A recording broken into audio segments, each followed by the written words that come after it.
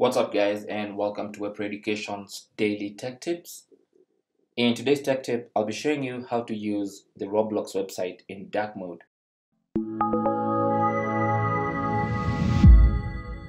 Now, as you can see, the Roblox website has a lot of white spaces, and if you're using the website in a dark room or in a poorly lit room, this could be too much light into your eyes. But the website allows you to enable dark mode and use the website in dark mode.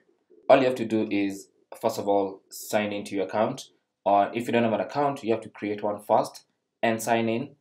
And once you're signed in, simply go to this settings wheel icon in the top right corner, click on it, and then select settings. Now on the settings page, you want to scroll to the theme section. Here you go. And as you can see, by default, it's on the light theme.